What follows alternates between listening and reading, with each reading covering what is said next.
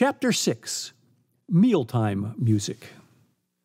Patients who are confined to bed, or for that matter, to a hospital, find meals progressively monotonous in spite of the fact that there is a greater variety offered them than was theirs at home. This monotony results in part from the color and nature of the environment, the personnel, the general atmosphere of the hospital, and the constraining nature of institutional restriction. While dining at home, some of these factors are subconsciously dissipated by trivial, intimate conversation, friendly faces, individual attention, and the security of the things for which home stands. There are only a few things which can be done to make hospital meals more enjoyable, aside from those features best handled by the chef and menu planner. But it is possible to increase the pleasure of meal periods through the manipulation of certain environmental factors. One of these is the use of color and decor in hospital dining halls to simulate home surroundings. In the ward, this is most difficult where little can be done except by introducing attractive hangings, which are less hospital-like, or by the application of paint in cheerful colors. The latter method is sanitary and practical. Since ancient times, music has been used as an accompaniment to meals. The instruments used by the ancients for this purpose were usually those which emitted soft sounds. Voltaire said that our purpose in going to the opera was to promote digestion. During the preceding century, dinner music became stylized and consisted largely of semi-classical pieces or waltzes played softly in slow tempo by string ensembles. During the past 25 years, there has evolved a form of dinner music which is not only a marked departure from the old, but has come to be used as a source for dancing between and during courses. Whether the physiologic and psychologic effects of dancing during a meal are harmful, beneficial, or of no moment remains undecided. Certainly there seems to have been little interest in analyzing its effects. During the period when dinner dance music was available only in a few places, the number of those who could be affected by it was very small. But with the more recent installations of jukeboxes and other forms of mechanically reproduced music into all varieties of dining places, the problem is worthy of investigation. Most people derive pleasure from the consumption of appetizing food. Most people derive pleasure from music played to their taste. Although the logic of the following thought is subject to criticism, it does sound reasonable to state that two pleasurable experiences enjoyed simultaneously should add up to a greater happiness than that afforded by either individually. Food has received thorough study with respect to preservation, preparation, serving, and the time of day when each item is most satisfying. Some of the conclusions have been arbitrary, but for the most part, people eat the food that agrees with them physiologically and psychologically. There is no especial good reason why cereals should be eaten by adults only in the morning. It has become a matter of custom or advertising, and the minds of the masses have become conditioned to feel that cereal is especially good at breakfast time. A generation ago, the breakfast menu in some homes differed little from the present-day dinner fare. Eating habits have become set in the minds of most people, and there is little that can be done to change them rapidly. Daily routines have given rise to certain music conventions as well. Until recently, music at breakfast was uncommon. Bernard Shaw wrote, quote, "Music after dinner is pleasant. Music before breakfast is so unpleasant as to be clearly unnatural." End quote. With the advent of radio, this has changed, even if Shaw has not. Lunchrooms, barbershops, and other public places where people spend time inactively are equipped with mechanisms for reproducing music. The practice of reading or even studying schoolwork at home with the radio on has become increasingly prevalent. The tempo of living has stepped up to the point where most people, especially the younger, like to do two things at once, especially if one of these is to listen to music. The effect of different foods upon digestion and health is known, and most persons eat with a regularity which is related to capacity and needs. They are usually able to select the items they desire, the time at which they will eat, and the period for consumption. The ideal attitude while eating is one of mental serenity and physical repose. If certain criteria are observed, music can be relaxing. The elements which increase relaxation are melody, rhythm, and softness. If the music which accompanies meals is carefully selected, it can make eating more pleasurable, and this is desirable for patients in the hospital. Mealtime music must be unobtrusive. It must lack stimulating qualities which attract attention. If the diner can promptly name the selection played 5 minutes earlier, that piece was too impressive in score or performance.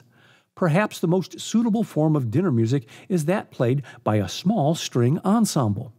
The piano and harp are also very satisfactory, alone or in combination with the ensemble. When the piano is played in the hesitant, legato style of Eddie Duchin, it is particularly desirable. The shrill sounds of the flute or the brassy sound of the trumpet must be omitted. The music must be soft and slow. Avoid vocals and strange instruments. The volume of the music should be maintained at as nearly the same level as is consistent with the source of the music. It should begin without fanfare or any attempt to attract attention. The level of intensity should not interfere with conversation, for if the loudness of the music demands an increased volume of voice to carry on a normal conversation, it defeats the purpose of relaxation by evoking increased energy on the part of the speaker. When possible, the end of the selection should fade out. There should be nothing abrupt about the selection, and unusual sequences or novelties should be avoided. The music should be fluent and entirely unexciting. The interval between pieces should be brief in order to sustain auditory reception at a fairly continuous level. 5 to 10 seconds between numbers is recommended, and this coincides approximately with the time required to change discs on an automatic or manually controlled record player. Musical selections should be played in groups. The groups should last a total of about 15 minutes, with rest intervals of about 3 minutes. This simulates the requirements and performance of the live ensemble and has become a part of stylized dinner music. The music should last as long as the meal. Ideally, the source of the music should not be obvious, and to this end a concealed loudspeaker has an advantage over the live ensemble, which, through its motions or the physical appearance or mannerisms of its members, may distract diners. There should be no vocal announcements between selections. Occasionally a listener will want to know the name of the song being played because it is familiar, reminiscent, or sweet. When the budget will permit, printed or mimeographed programs are most welcome to those whose interest is aroused. The music recommended is the music which has been played by dinner ensembles for years. Their repertoires usually include waltzes by Strauss and his contemporaries, selections from operettas by Herbert, Frimmel, and Romberg, and the popular favorites of the past decade, such as selections from the musical comedies of Kern, Cole Porter, and Gershwin, or the songs of Carmichael and Berlin. It cannot be emphasized too strongly that mealtime music must be physiologically non-stimulating, and noisy music is to be avoided. Douglas Jerrold declared that he hated to dine amidst the strains of a military band. He said he could taste the brass in his soup. Hayden, J., Music as Medicine, 1895, 9-369. A foreman of a shop in which music was played during mealtime begged that raucous music be omitted to give the digestion a break. Some orchestra leaders habitually use arrangements which approximate the qualities desirable for mealtime music. Among these are Wayne King, Merrick Weber, Andre Castellanos, David Rose, Frankie Carl, Carmen Cavarello, Eddie Duchin, Guy Lombardo, and the following orchestras: Boston Pops, New Mayfair, Percy Faith, Anton and Paramount, Victor Salon, Victor Continental, Palmer House Ensemble, Selinsky String Ensemble. All these have been recorded, and a sample list of their recordings follows as a nucleus of a mealtime music library.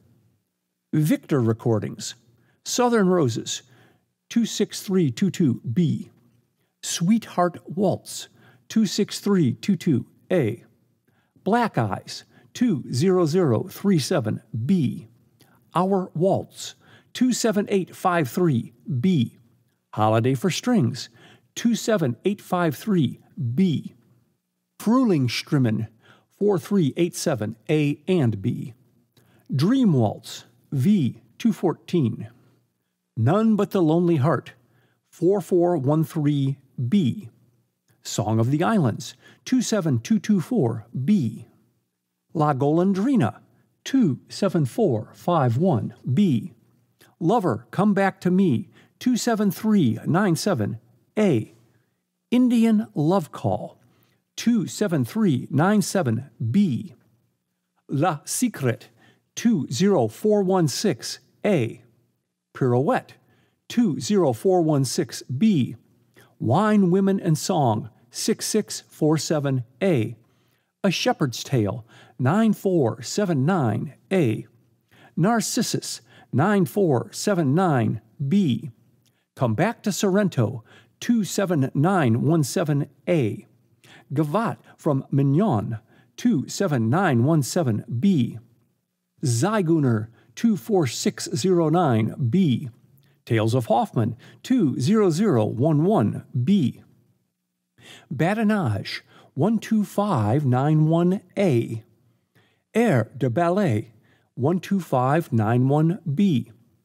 Gold and Silver, 25199B. Blue Danube, 25199A. Columbia Recordings, Begin the Beguine, 4265M. Easter Parade, 4292M. With a Song in My Heart, 4292M.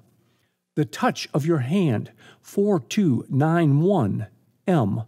Somebody Loves Me, 4291M. Falling in Love, 4266M. T for Two, 4266M. Josephine, 36692. Louise, 36692. Estragita, 4236M. London Again, 69264D. By the Tamarisk, 69264D. Swan Lake, 69357D. Rosalie, 36543. Speak to Me of Love, 35551. Pavane, 7361M. Claire de Lune, 7361M. Decca Recordings, The Very Thought of You, 3110B. Cocktails for Two, 3110A. Every Little Movement, 18300B. Minute Waltz, 18466A. Blue September, 15050A. Valse Bluette, 15049B. Sleepy Lagoon, 18286A. End of section 8.